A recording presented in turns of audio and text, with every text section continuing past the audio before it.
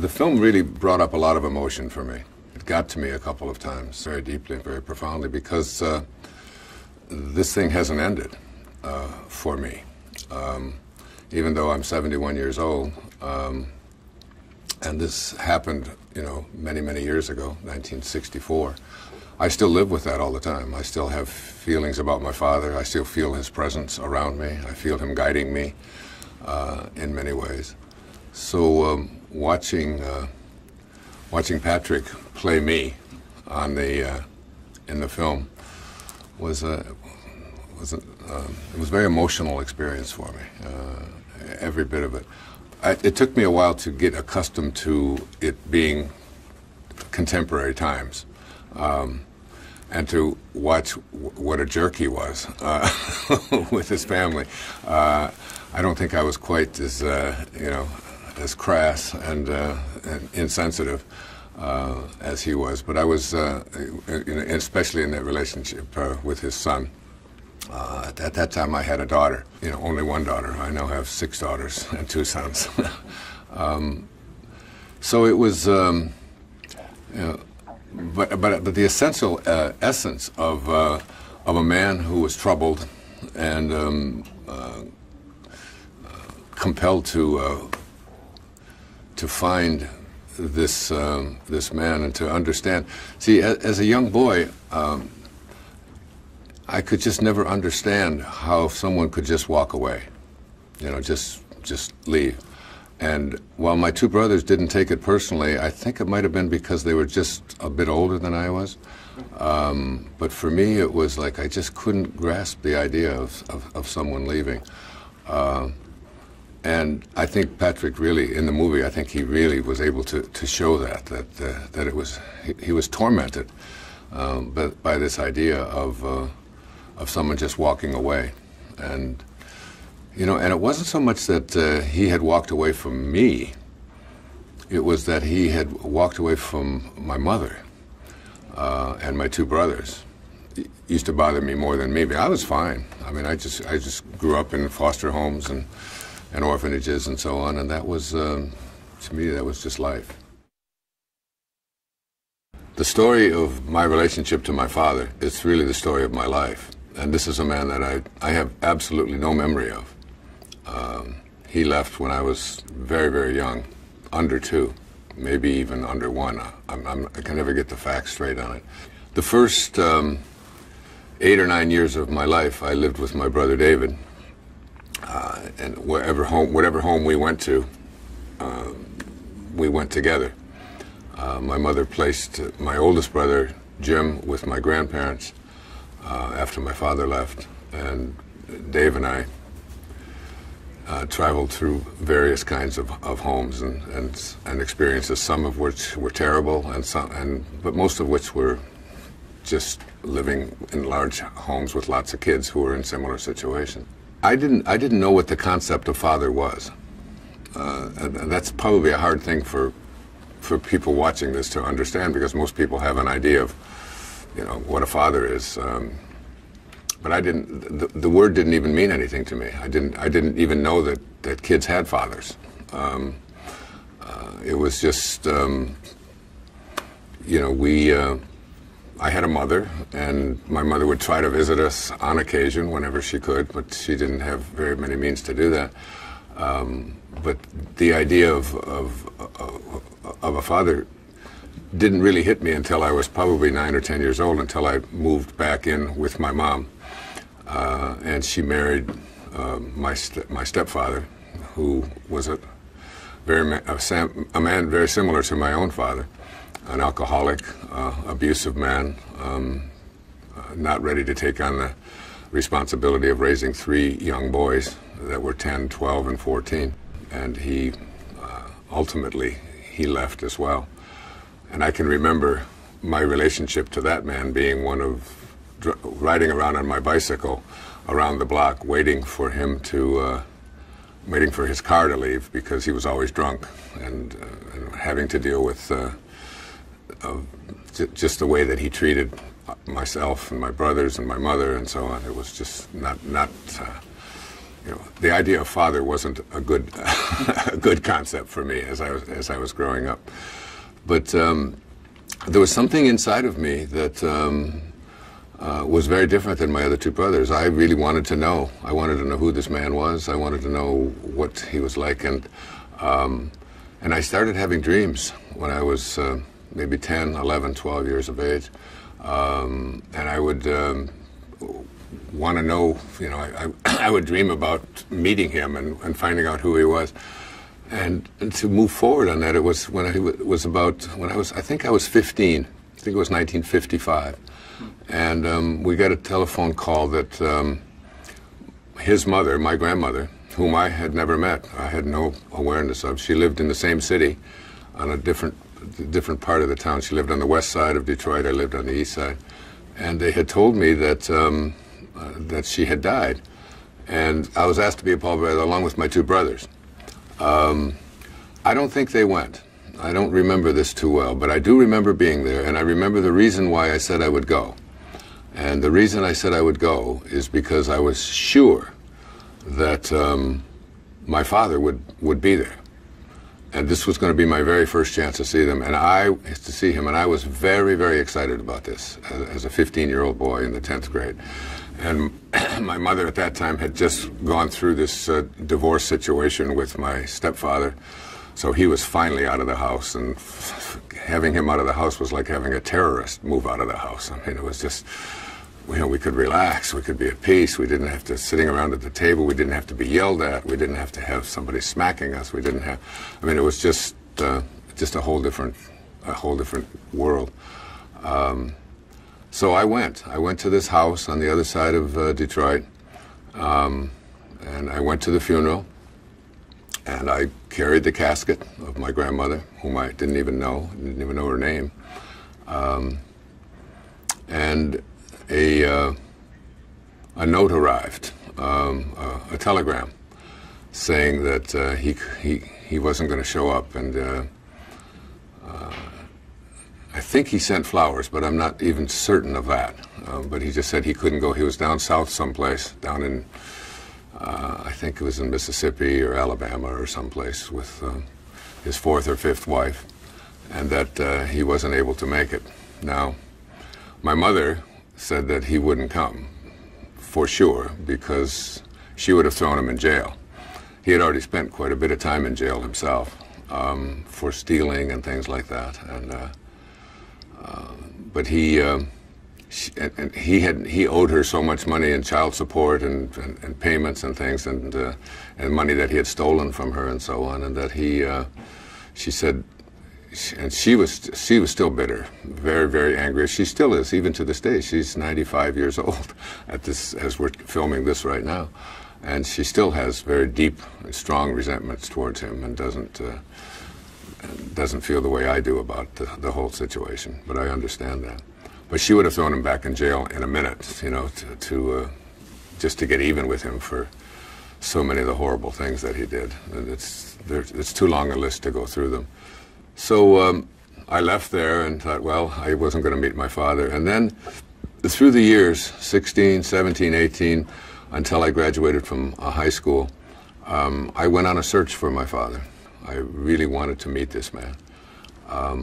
And everywhere I went, I ran into a dead end. And everywhere I went, the same thing would happen. He had a couple of additional wives. One of them was from a place called Blooming Rose, West Virginia, or someplace like that. And he had married some young teenage girl down there. And I would get to just a place where I'd get close to finding him, and he'd be gone. I went to a place called Sandusky, Ohio, where one of his ex-wives was a nurse. And I met her and spent an afternoon with her, and wanted to find out. I really wanted to find out if there was anything good about him, you know, because everything I'd ever heard about him, from my oldest brother to my mother and anyone else, my grandparents, they all said the same thing, that this guy was just a bad dude, and you know. And I met this lady, and I told her what my mother had said, and she said, "Your mother's right. This guy's an asshole." That was her word. And so I graduated from high school, 18, went into the service. I spent 4 years in the Navy, overseas, mostly over in the Far East and on Guam and so on. And when I got out, it was 1962. And then I finished my studies in 1970.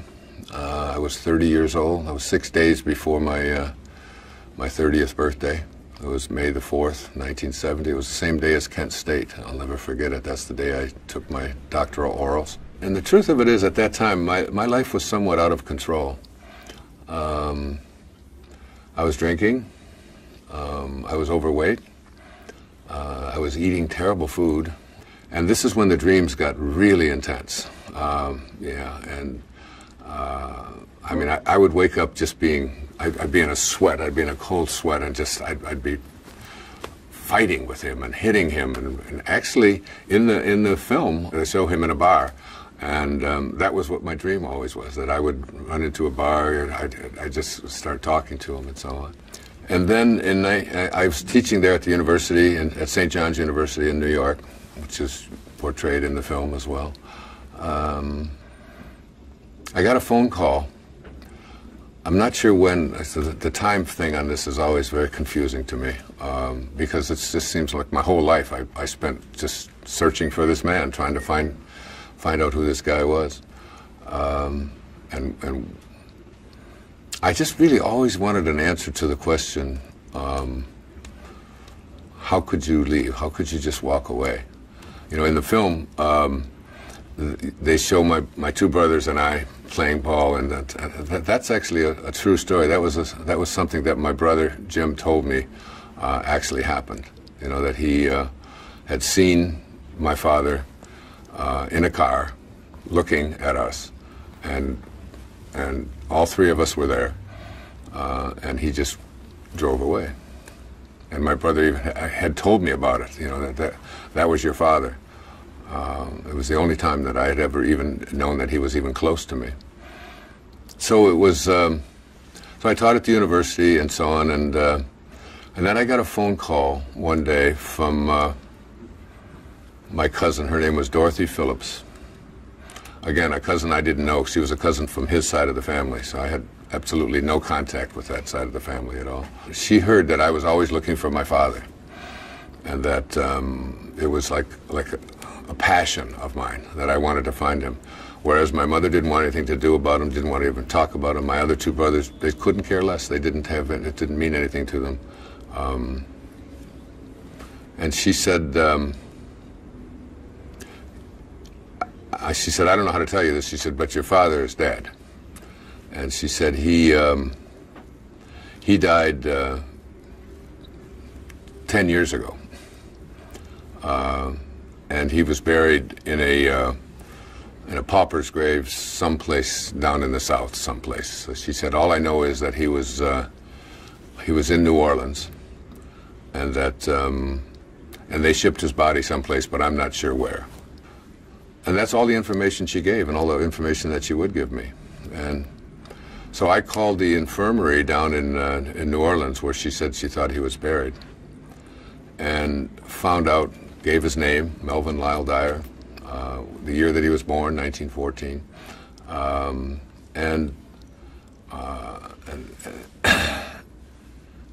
and they told me that the only record they have of him is that he was there, that he died of cirrhosis of the liver, that he was an alcoholic and really, really in a bad way, and that his body had been shipped to Biloxi, Mississippi, which is the last place that he had worked, and that they didn't even know any more about him than that. This was in August of 1974, and I was teaching at St. John's University. There was a professor there. Her name was Shirley Griggs, and she was the coordinator for this program to investigate whether the laws that had been passed during the Lyndon Johnson administration were being enforced. The civil rights laws, the civil rights acts were being enforced, particularly in places in the South. in the segregated schools of the South, and were they beginning to integrate? And they wanted to know if I would go down to this school in Mississippi, the Mississippi State College for Women, I think is what it was called. It was in a place called Columbus, Mississippi.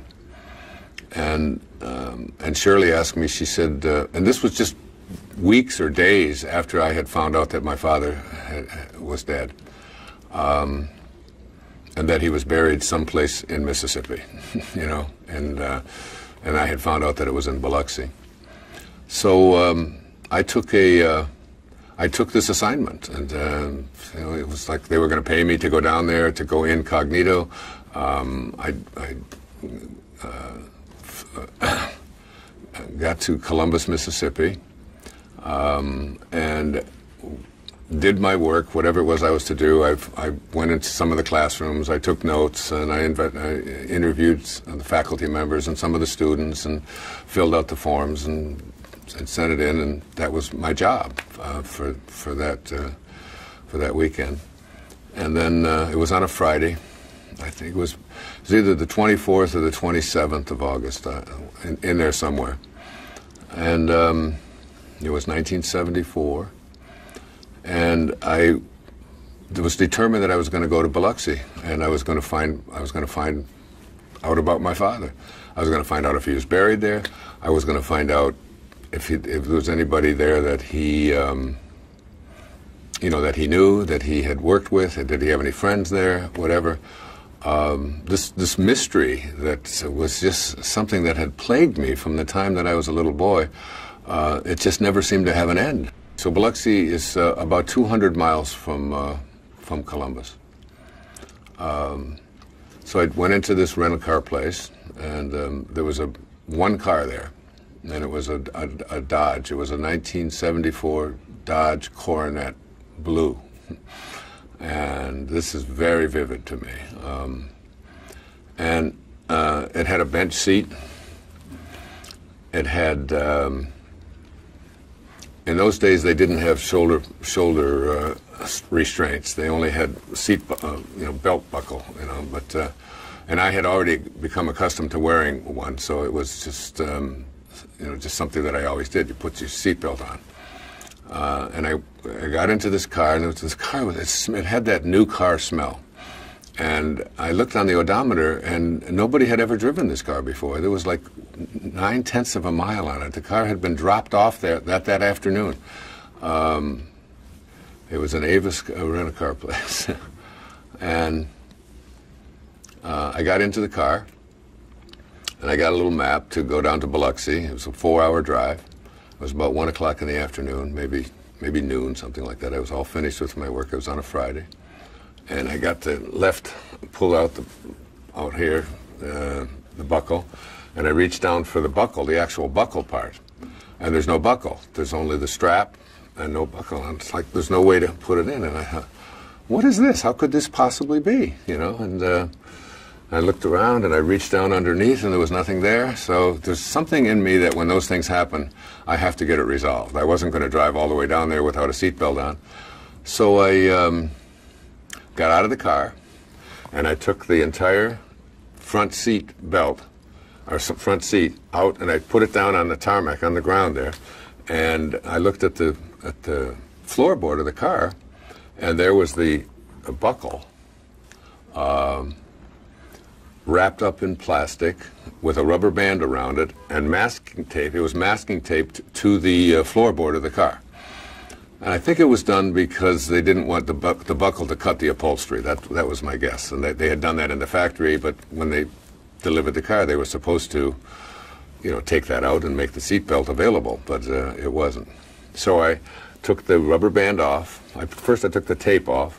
Then I took the rubber band off. Then I took the plastic that had been covering the buckle out, and I picked the whole thing up, set it up like this, went in, got the seat, put the seat back in, adjusted it, and reached down for the buckle and put the buckle over my lap. And I opened up the buckle, and there was a business card inside of the buckle. Business card said, Candlelight Inn, Biloxi, Mississippi. And on the back of the card, there was an embossed map about how to get to this little inn. That was the business card for this place. And honestly, at the very moment that happened, I didn't really think too much about it other than, well, that's kind of weird. It's kind of this brand new car, and it's like, and I'm going to Biloxi. And I put it in this pocket up here, all right? When these kinds of things happen in our lives, these weird coincidences, these, you know, I've often said in my lectures that the word coincidence comes from coincide in mathematics.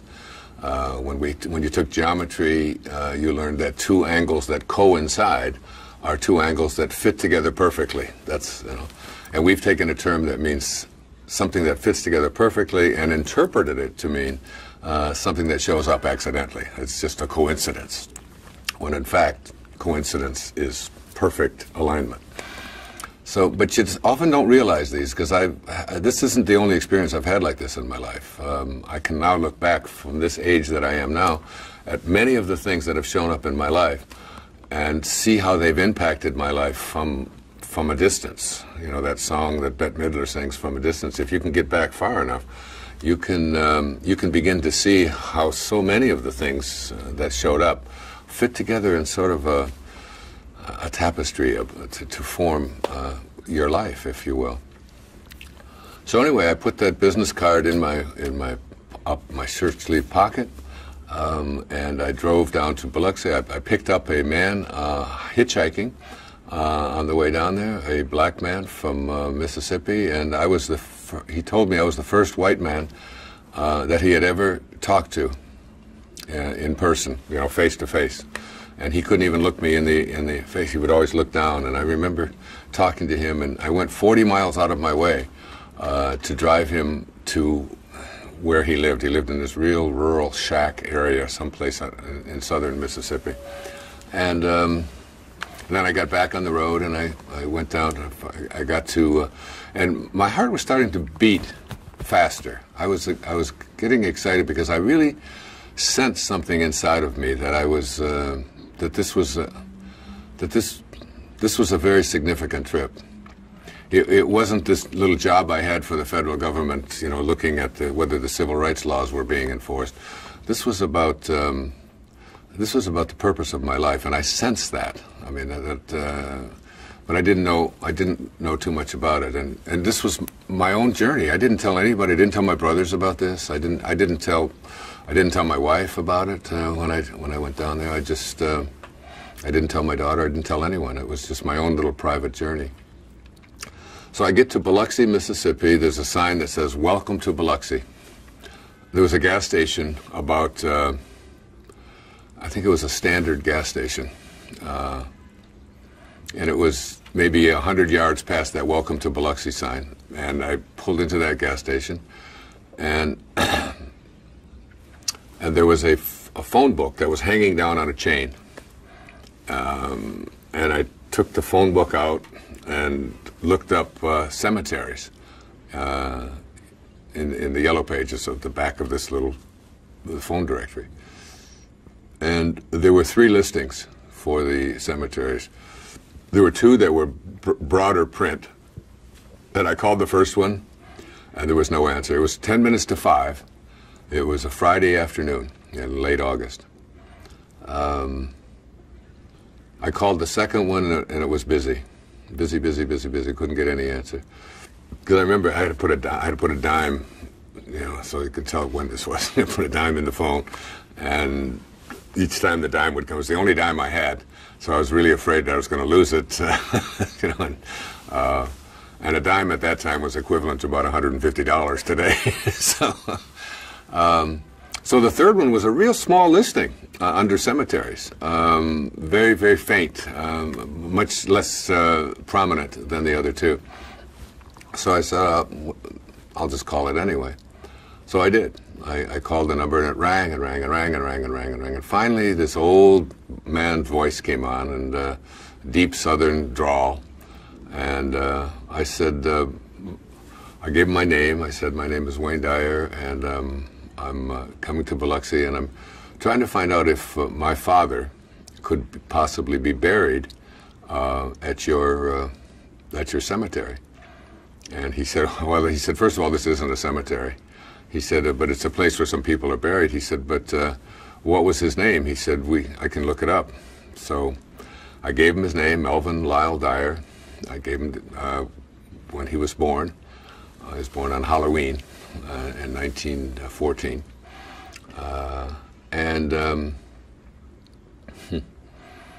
He was gone for the longest time. And then he came back. It seemed like 10 or 15 minutes. It was probably 3 or 4. But he came back and he said, yes. He said, your father died in New Orleans. His body was shipped up here in 1964. And he said, yes, he's buried here. He said, but this isn't a cemetery.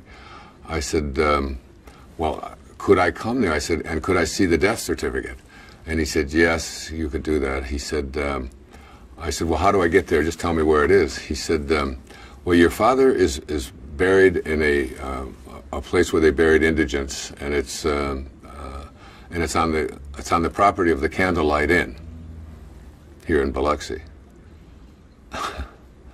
And I reached into my pocket, and I said, the Candlelight Inn? And he said, yeah. He said, I can tell you how to get there. And I turned the card over, and I said, I've got a map.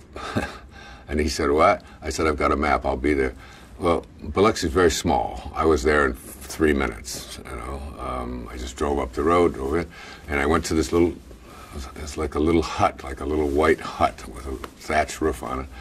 And I walked in there, and I said, could I see the death? And the only thing I really wanted to see on the death certificate is if my name was on it. You know, they put, you know, relatives on there, you know, and whether there's any children or not. And he reached, the records that they kept in southern Mississippi, it was a Coca-Cola box, a cardboard Coca-Cola box with water stains all over it. And this is where they kept all of the records of the people who had died and been buried there. And he had gone back to 1964. This was 10 years back. And he had pulled out this water-stained death certificate that said that what he had died of, and that he had 3 sons. Jim, David, and Wayne, and my name was on there, which really surprised me. And I asked the man, I said, do you know anything about him? And he said, the only thing I know is that he worked at the movie theater. And the movie theater is down in downtown Biloxi. And he said there's a fellow there that was his best friend who was a projectionist as well. They were drinking buddies. He said, you know, you might want to go and talk to him. And I said, well, before that, I said, I'd really like to go to his grave because I had something in mind that I wanted to do on his grave. I was full of rage and anger. And I was literally going to piss on his grave. I mean, and just tell this man how, and show this man, you know, how I felt about him.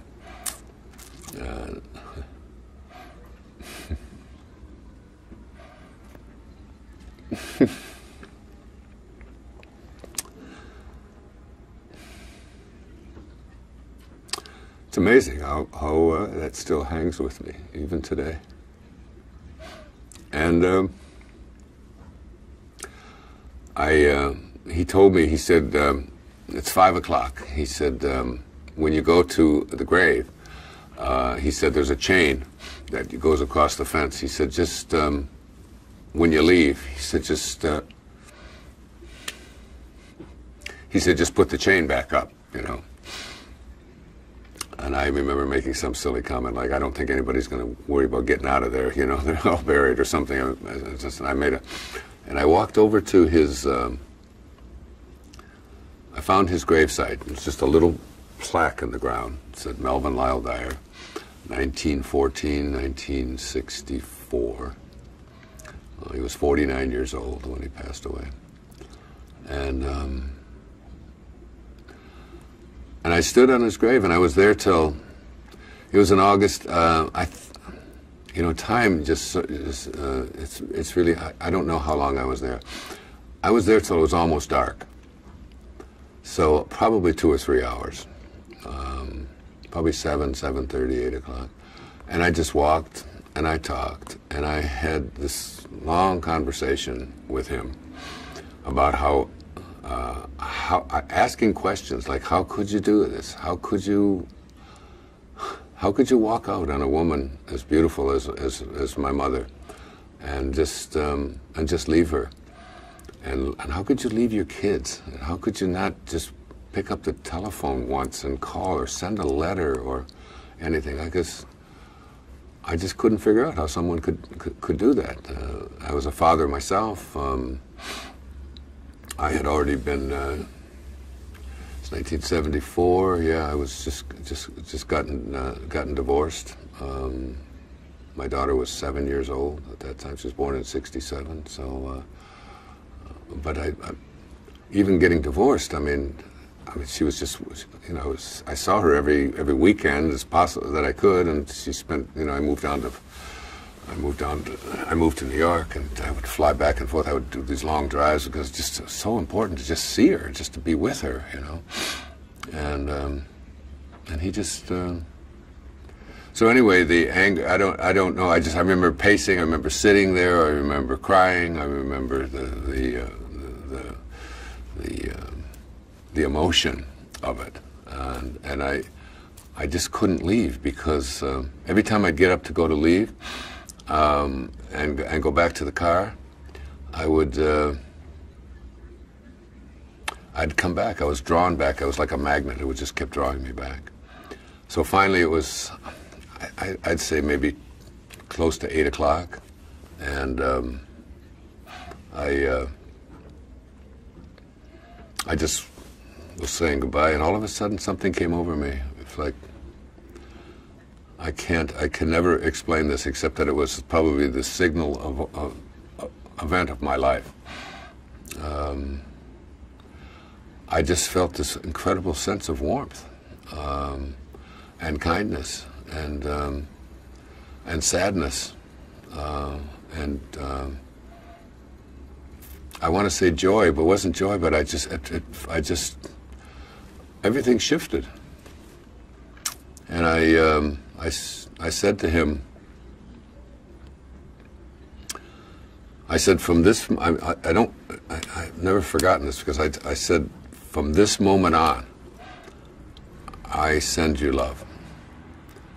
And I have no right to judge you any longer. And I'm just going to send you love from now on. I didn't think of the word forgiveness. It wasn't like like it was up to me to forgive him. It was just, I am going to replace this rage, this anger, this hatred, the dreams. I mean, at that time, my dreams were so strong that I would wake up just soaking wet, like the sheets, and would just be. I'd have to actually change the sheets because I would be so enraged, and I'd be hitting him and fighting him, and just, we would go through this violent, like, how could you, how dare you, and I would grab him, and it's just like, I just wanted to just know who you are, and it's like, how could you have such insensitivity to other human beings? I just didn't understand it.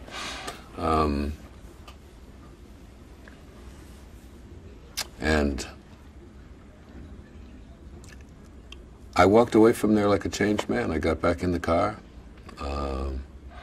I got out of the car, put the chain up across the driveway there that went in there, and drove down to New Orleans, dropped the car off in New Orleans, and flew back home to New York. And the semester was going to start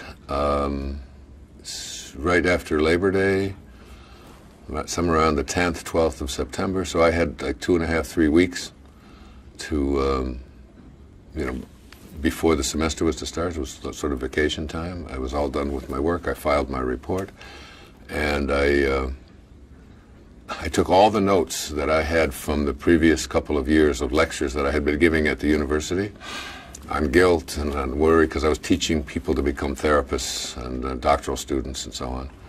And I said, I took all of my notes. I told my wife, I said, I'm going down to Fort Lauderdale. And I checked into a motel down there in Fort Lauderdale. And I wrote and wrote and wrote and wrote and wrote by hand a book that became Your Erroneous Zones, which became like this worldwide phenomenon later. And it's like I just wrote it as it came out. Today there's 50 or 60 million copies of that book in print, and I think 47 languages now. It's like just last year it was the #1 book in Korea. I mean, this many years later, I mean, it's all over the world. The things have been translated and so on. But it wasn't just that my writing changed when I got that anger and that hatred and the bitterness and the rage out of me. Everything about my life changed after that. My wife and I separated. I started eating differently. I stopped drinking. I started running, getting myself back into shape again. I moved out of New York, moved down to Florida, started becoming an international celebrity, doing, you know, the Johnny Carson show every 3 weeks and so on. I mean, it's like everything about my life changed. I started to have a reason to live again. I stopped all the punishing things that I was doing before that. The kinds of things like eating like greasy foods and and just getting fat and I took on a totally different attitude. When I went back to the university, I remember the people that I worked with at the university just said, "There's something different about you." My classes, I had more joy. I became funny again, and so many things changed. And it was, in the film, you open with that line from Mark Twain: "Forgiveness is the fragrance that the violet sheds on the heel that has crushed it." And I realized that I had really finally forgiven my father and taken the hatred and the rage and so on and just converted it to love. And later on in my life, one of the most significant people coming into my life was St. Francis. And St. Francis's prayer is, "Make me an instrument of thy peace. Where there is hatred, let me bring love." And that hung on my, I met my wife, whom we had 7 more children with, and so many things changed about that. But those words, "Where there is hatred, let me bring love," the opening lines of the prayer of St. Francis, I wrote an entire book based on that prayer years later. There's a spiritual solution to every problem. I've been to Assisi 3 times in my life and lectured there, and I've literally felt him entering my body, his presence with me. And it's one of those, you look back, like the business card showing up in there. I also look back at somebody handed me that prayer at a lecture that I gave in the early 80s, and I didn't know much about St. Francis. I didn't even know the city of San Francisco was named after St. Francis. I had never made the connection. And I wasn't raised Catholic. I was, whatever home I lived in, that's the religion I was. If we lived in a Baptist home, you were Baptist. If you lived in a Jewish home, you went to a synagogue. It was just the way it was, And it was like that theme of being able to bring love to the presence of hatred, and not just turn it around, but to convert it. To convert hatred into love, which is what an alchemist is. Someone who practices alchemy. It's like you turn lead into gold. You turn sadness into joy. You turn darkness into light. That it's there. And I turned rage into love. And the truth of it is today, all these years later, I feel that he was the greatest teacher of my life, and that somehow whatever it is that is orchestrating this universe and moving the pieces around to make things happen in our lives, this source, you call it God, or I've written a book on the Tao. Change your thoughts, change your life. And it's about the Tao Te Ching. And the Tao is just another name for God, you know, whether you call it God or Tao or Allah or Krishna, it makes no difference what you call it. It's really about this concept of knowing that all of these things that happen in our lives are happening to, you know, to bring us to a higher place. And who are any of us to say? It's like, I often think that my father, you know, may have incarnated into this world. It might have been the plan of the greater source to incarnate into this world, to have 3 sons, and to have one of those sons be so internally passionate about knowing who he was, and to leave, and to make him chase after that, and to fill him with rage, so that he could ultimately get to a place where he could forgive, and in doing so, teach millions and millions of people about the importance of having love in your heart instead of hatred, which is exactly what has happened. And if that's what has happened, why is it such a mystery for us to think that maybe it was all orchestrated, maybe it was all part of the perfection of all of it?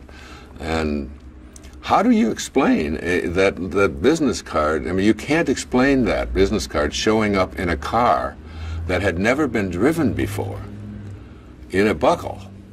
But yet, you know, if you interview enough people and you ask them about some of the bizarre things that have happened in their life, and you dig deep enough, you'll find that there's something mysterious about all of the things that led us. How you met the person that you love, you know, how that person happened to show up. If you would have turned left instead of right at that particular moment, then your life would have gone. There was a movie one time made called Sliding Doors. I don't know if you've ever seen that. And it's like Gwyneth Paltrow, and if you take this door, you know, your whole life goes this way and come back, and then they show if you would have taken this door and slid it this way, your whole life would have gone another way. And all of these things, there's an intelligence. I mean, we're sitting here now, and this intelligence is beating my heart and growing our hair and making our, you know, our bodies function. We don't even know how any of this works. We have no idea. It's like living in this great mystery. And instead of trying to figure it all out scientifically and say, well, how that card got in there, you know, it has nothing to do with science. It has nothing to do with figuring it out intellectually. It's understanding that we're all spiritual beings in a spiritual world. And, you know, as Jesus put it, it's the spirit that gives life. You know, if something called spirit can take nothingness and bring from nothingness somethingness, bring form out of nothingness, then it could certainly put a business card in a, that's a minor little thing to happen. And so I'm open to the possibility that all of that happened. And now, very often when I'm on stage, and if I get stuck for a moment, if I'm not sure what to say, or I feel the presence of my Father. And I've had people who read auras and claim to be able to see these things have said, they've even on pictures now, orbs show up on pictures, and people have looked inside and seen, and I've seen a picture now of my father for the first time. I have it at home. A photograph, yeah, that my oldest brother had. And there have been people that I've met in my life who remind me so much of him that it's like, this one woman that I knew, whenever I would look at her, I would always think of my father. And the interesting about it is she was from New Orleans, and she had they had a condominium that they summered in every year in Biloxi, right across the street from, and she was born in right about the same time that I went there for the 1975. I mean, there's such a connection. She's been to his grave 2 or 3 times, and every time I would look at her or see her or have anything to do with her, I was always reminded of my father. It was almost like it was a jolt. Who knows? None of us know. It's just, I guess it's the whole idea that these are all mysteries. This is all magic, real magic. Yeah. Well, I always say to my kids when they give me a hard time about doing something wrong or I should have done it this way, I said, look, I didn't have any preparation for this. I just, I'm flying by the, by the seat of my pants. I've never had any training. I don't know what fathers do. I'm just doing the best I can. And I think, I have 8 children, and my wife and I have been separated for almost 11 years. But I spend a lot of time with my children. They come to where I live in Hawaii. They come to visit me a lot, and vice versa. The thing I guess I'm most proud of in my life is really my relationship to my children, and my relationship to my wife, who I've been separated from, but we love each other. We talk to each other almost every day. We care deeply about each other. We just have sort of gone in different directions. But we never divorced our children, and we didn't put much energy into putting the other person down. Maybe at the very beginning, but then we softened and stopped on all of that.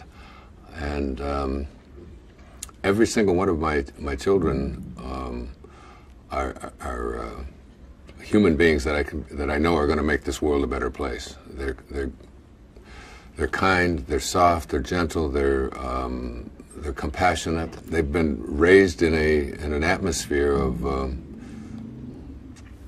kindness and peace and joy. I mean, we taught them to meditate when they were just very, very young, and when there was a sign on the door that said "Mom is meditating," they knew that was sacred time. And so my kids have great respect for that, and they're constantly reaching out to help other people. I've had a very strong sense of what my purpose is, particularly since this experience of forgiveness with my father, and have never apologized for that. I mean, I'm a writer and a speaker, and I go out and I have a very strong sense of my responsibility to teach the messages that I feel inside, and forgiveness is one of them. Because I think forgiveness is really at the core of, in the Course in Miracles it says, in order to forgive, you must have blamed. And if you don't blame, if you don't put if you don't blame other people for why you are the way you are, then there's nothing to forgive. So if we can just learn to not blame. And I think that's what happened for me at my father's grave. It wasn't so much that I learned that I forgave him, as it was that I stopped blaming him. And I started seeing inside, like in the film, Patrick says something to the effect of, who am I to be judging you for what you did? You did the best you can, or something like that, he says in the film.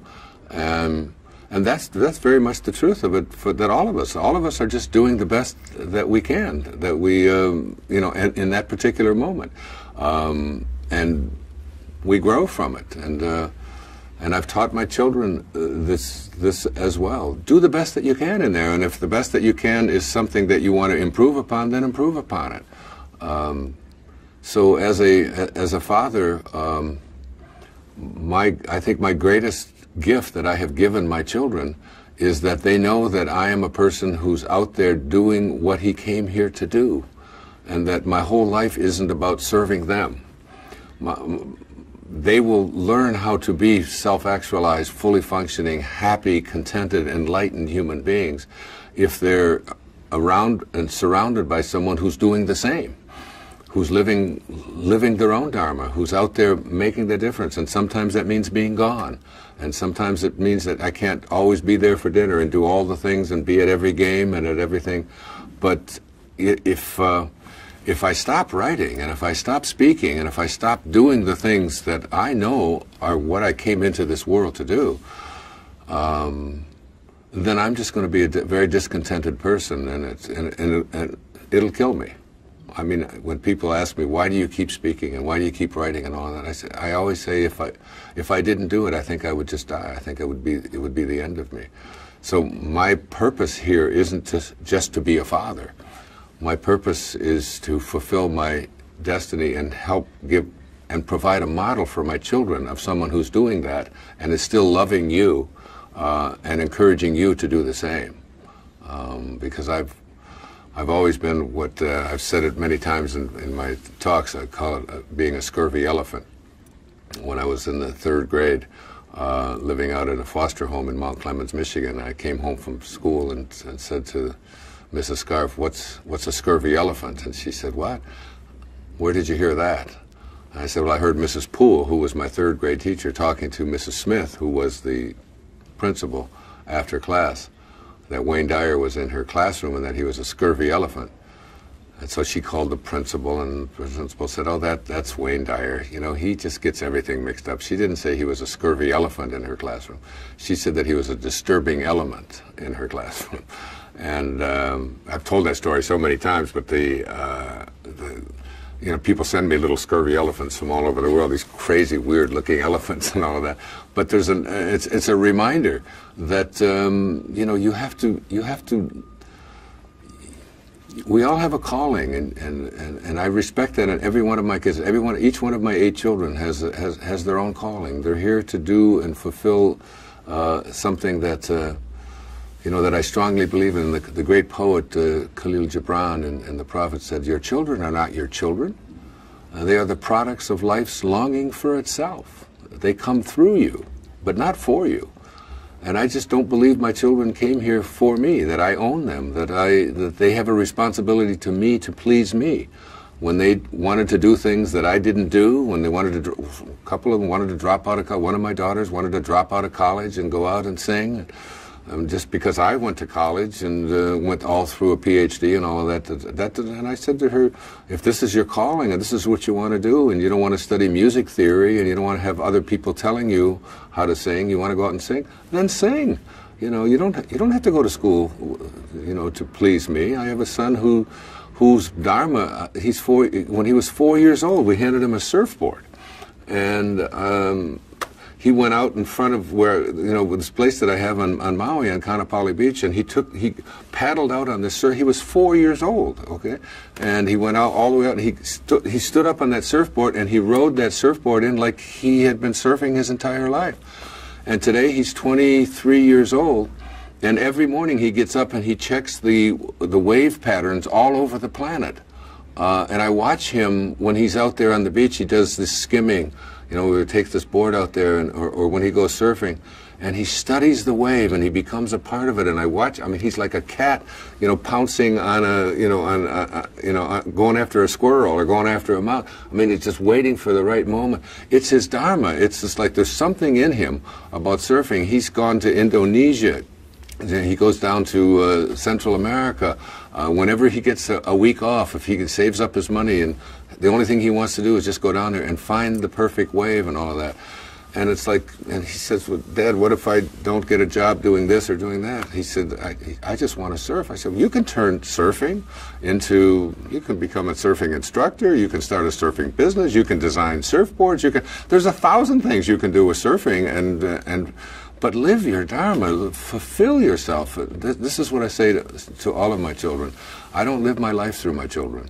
You know, I don't own them. I think loving without ownership is not only the great lesson of how to be, you know, an effective parent, but it's how to be an effective partner, you know, as well, you know, in your relationships, is to love someone for what they are. Robert Frost said it better than anyone. We love the things we love for what they are. Not for what they can do for me, not for what they used to be, not for what they ought to be. We love the things we love for what they are.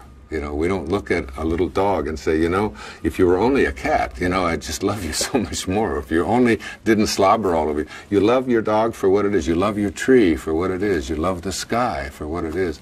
And you love your children for what they are. That's the kind of father I've become, and I really can trace that back to that moment when I finally said to my father, I can love you for what you are and what you were. Even if what you were wasn't what I would choose, you still were my greatest teacher, you know. And I know that when I leave this world, I know that he'll be there, you know, and I will thank him for leaving, and I will thank him for all of the things that he did to help me to realize that we love the things we are and the people for what they are. And I can say to him, I love you, even though you didn't behave the way that I would want you to. And I've tried to get that idea across to my mother, but she often says, you just weren't married to him. I think what you did in the film with this was really great, and it was my favorite part of the movie. And it was when he was giving the talk about the snake bite. It's not the bite. It's not the things that my father did. It's the venom that continues to pour through you, you know, long after the bite. And I think that was, you know, Patrick did a great job in that, and that's a talk that I've given many times, is that forgiveness is something that you do because it frees you. You know, that whole thing I saw in the bar, they were talking about, you know, whether this statement about whether it came from the Tao or whether it came from, you know, that if the old Chinese proverb, and there's never a new Chinese proverb, they're all ancient ones, right? And the ancient Chinese, if you're going to pursue revenge, you'd better dig 2 graves, you know, because you're going to kill the person that hurt you, but you're going to kill yourself in the process as well. So forgiveness is really about just replacing hatred with love. And when you have that inside of you, and that's all that you have to give away, that's what the great spiritual masters teach us. That's who Jesus was. That's who Buddha was. That's who all of the great saints, that's who Sai Baba was, that's who Muktananda was, all of the people that I have revered, Nisargadatta, what they've all taught us is be love. Just find love within yourself and just give that. Even, you know, I can remember a story I've told of a woman whose daughter was murdered, and the killer was on death row. And we had talked, and she was a client of mine, a patient of mine, and she just couldn't get over it. She just couldn't get over this idea that this man, he was on death row in California, which meant he wasn't going to be executed. He was going to live there until he died, because they weren't executing people. And we talked and talked and talked about it, and she finally decided that she was going to go to death row, and she was going to meet with him and forgive him. And she said she went there and she talked to this man, and it was like she walked away from there and was able to sleep for the first time without the rage. It doesn't excuse it. It doesn't say that, you know, that he should now be freed and just walk about. If you take someone else's life, you don't get the privilege of walking around, you know, in freedom. But it gave her the freedom, you know, and she was free from it. And it was like, you know, if you look at, you know, if you look at the basis of just like Christianity, you know, on Golgotha, there is Jesus, you know, being crucified, and next to him are, you know, two thieves, and you know, as someone throws a spear into his body, and he is even more tortured. His words are, "Forgive them, for they know not what they do." And what I interpret that to mean is they don't understand that when they throw a spear into me, they're throwing a spear into themselves and everyone else as well. That every act of hatred and bitterness is a desecration of the God force within each and every one of us. You know, and the Dalai Lama once said that if we could take every child on this planet at the age of 5 and just have them meditate for 1 hour a week on compassion, we could end violence on this planet in one generation. One generation. Just teaching the children to think compassion, to think love instead of revenge, instead of hatred. That's where I come from in my life. And I feel that way when people are celebrating the death, for example, when Osama bin Laden was executed and thrown in, and there were people celebrating all over. I wasn't celebrating. I said to my children, and they were happy about it and everything, I said, this isn't a happy moment for me. This is still an indication that we have so much farther to go, that we don't understand that we are all in this thing together.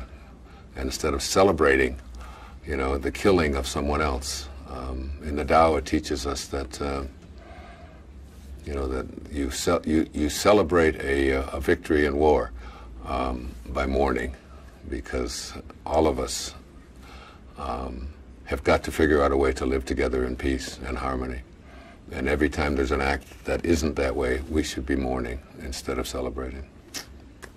It's the way I look at it. I think it's one of the great lessons of life, to have love inside of you. And we do it. We do this forgiving act to make ourselves holier. That's the way I look at it.